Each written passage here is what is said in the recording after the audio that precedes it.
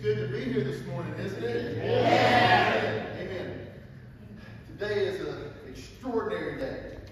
I met Tyler a few months ago, and we sort of talked about some of the things that he was going through in his life. And over the last few weeks, he's come to the conclusion that there was one way that he could,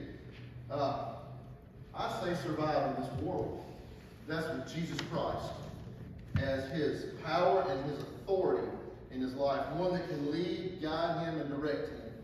And he made that acceptance Wednesday evening.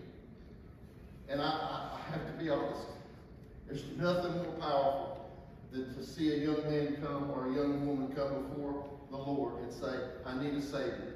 And his name is Jesus Christ.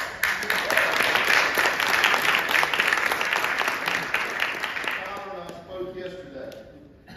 And he wasn't really sure if he was ready to be baptized. He said, I've got so much to learn. And I said, hey, I'm in that category too. Because none of us should ever stop learning. We should always be striving to know more and more about who we are in the Lord every day. But I want you to understand the reason why I said that is this.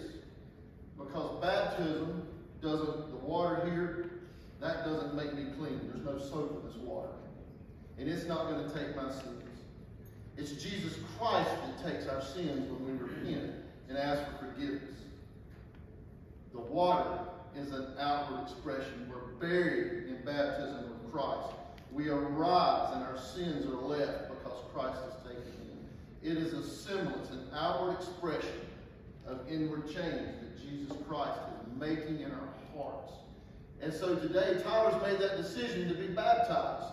And so we want to celebrate that because he wants everyone to know that Jesus is working in his heart and he's going to strive to walk toward the gates of heaven until Christ is finished with him here on earth. And so this morning, I just want Tyler, if you don't mind, repeat after me that good confession.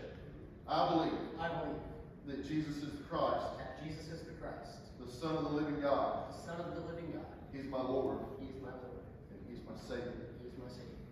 Tyler, because of your profession of faith, and now baptize you in the name of